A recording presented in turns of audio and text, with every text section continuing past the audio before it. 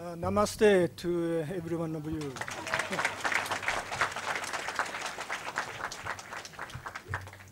Dr. Manohar instructed me to speak for about 15 minutes, but I cannot speak so fast, like Mr. Vidyashankar, and please bear with me. Let me first congratulate all the graduated students who have successfully completed MBA and will start a new life soon as a fresh businessman and businesswomen. Although I unfortunately heard this morning that none of you is going to work at a Japanese company, I'm confident that all of you have a bright future. Let me also convey my congratulations to parents, guardians, and all staff of ISBR for this day of celebration.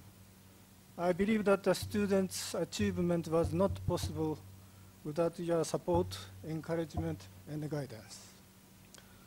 Ladies and gentlemen, Mr. Vidyashankar talked about the technology and the statistics, and I would like to take this opportunity to explain a bit about the cultural relations between India and Japan.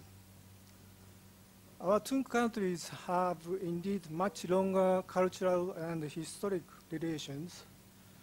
We can actually go back to the 6th century when the Buddhism was introduced from India to Japan.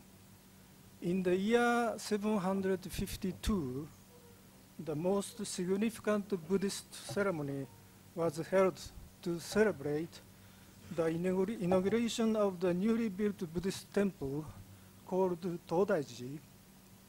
It's in English, East Great Temple, located at the ancient capital Nara. And it had the newly built Buddha statue, which is still 15 meters high. The then Emperor Shomu, who ordered to build them, and the tens of thousands of monks and people gathered at the temple. There was one Indian Buddhist and monk and a bishop with the highest reputation from India. He had been invited to Japan by the Emperor Shomu in the year 736. His name was Bodhisena. With the eyes of tens of thousands of people focusing on him, he stood on a high stage and drew with a big brush the huge black eyes of the Buddha. Thus, he played the most important and symbolic part of the ceremony, Buddha's attainment of the enlightenment. The Shinto is our indigenous religion, but I can say that most Japanese people accept the Shinto and Buddhism as part of daily life. In the Japanese Buddhist temples, many gods are enshrined, and these gods are actually Hindu. Of course, people call them differently in Japanese, but our people have been indeed worshipping many Hindu gods, such as Sarasvati, for hundreds of years. Thank you. The Indian traditional textile, printed cotton, famous one, had a great influence on Japanese textile industry. Similarly, the Japanese phonetic letters called hiragana was created based on Sanskrit letters.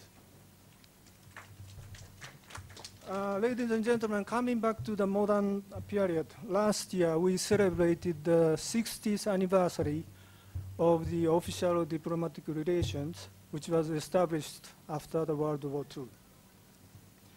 Many events were held throughout India.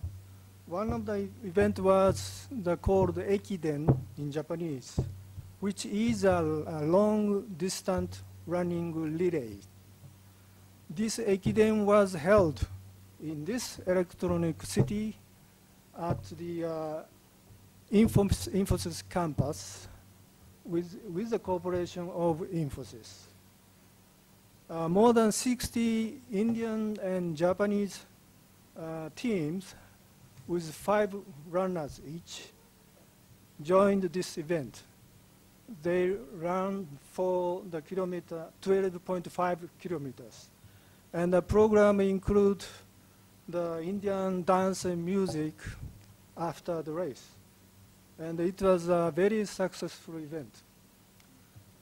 This year, His Excellency Prime Minister Dr. Manmohan Singh visited Japan in May, and it was his 5th visit to Japan. And he held a summit meeting with our Prime Minister Shinzo Abe.